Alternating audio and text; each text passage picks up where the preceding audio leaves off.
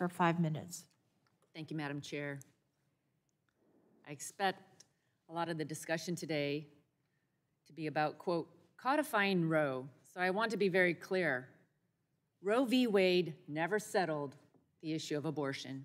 For decades, it's divided America in unimaginable ways over the sharpest, most soul-searching issue before us as a nation. Supreme Court Justice Ruth Bader Ginsburg said herself in 1985 that it has provoked, not resolved, conflict. She was right then, and those words ring true today. Further, Roe never kept up with the science. Because of technology today, we can see a baby develop day by day.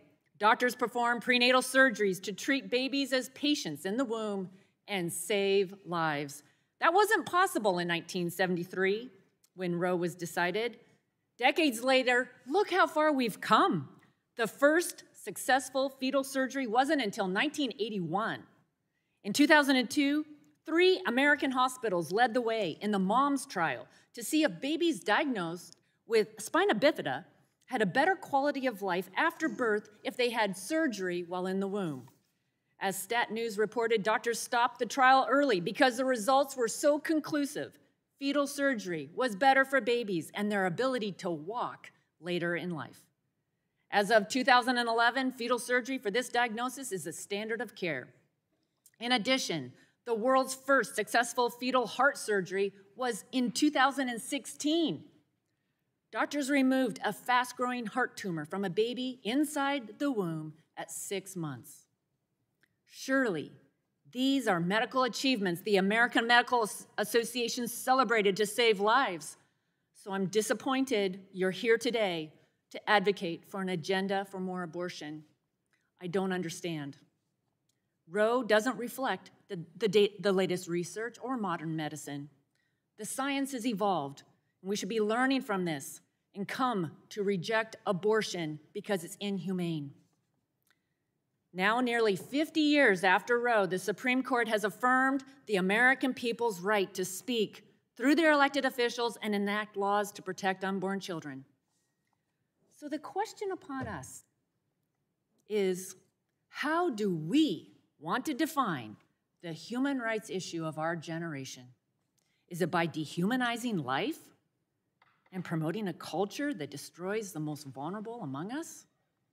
Or is it by making abortion unthinkable, by leading a new era that celebrates the science and every person's God-given, unalienable human rights to life, liberty, and the pursuit of happiness for all? Unfortunately, the Democrats are choosing a path of more pain, insecurity, and dehumanization. Last week, Democrats passed the Abortion on Demand Until Birth Act and Ensuring Access to Abortion Act. This agenda is not about codifying Roe v. Wade. The Democrats' extreme abortion agenda goes far beyond that.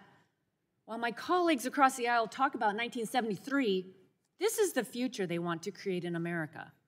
Abortions for all 9 months of pregnancy, unrestricted abortions for any reason, including based on race, sex, and disability, the elimination of people with Down syndrome, the destruction of pro-life pregnancy centers, providing health care and helping women and babies, the denial of science and amazing medical achievements, and doctors and healthcare providers forced to violate their sincerely held beliefs and perform abortions.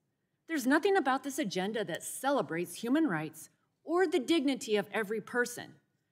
This is not how I define a free and just society for my daughters and my son. Every person, born and unborn, has human rights. It's self-evident. And for America to be a more perfect union, our laws must reflect that. I hope today that we will have a more informed discussion about how we can build a better future so women and their babies have the love, care, and support that they need at every stage of life. Let's come together to help the most marginalized in society, especially the weakest, helpless, most innocent, and vulnerable who don't have a voice. I also want to thank and recognize Dr. Christina Francis with the American Association of Pro-Life OBGYNs. Your expertise is valued, and I'm grateful that you're here today to dispel the fear and misinformation President Biden and the Democrats are spreading to promote abortion for all 9 months. Women everywhere deserve the truth. Thank you, and I yield back. Chair now asks unanimous consent that the members' written opening statements be made part of the record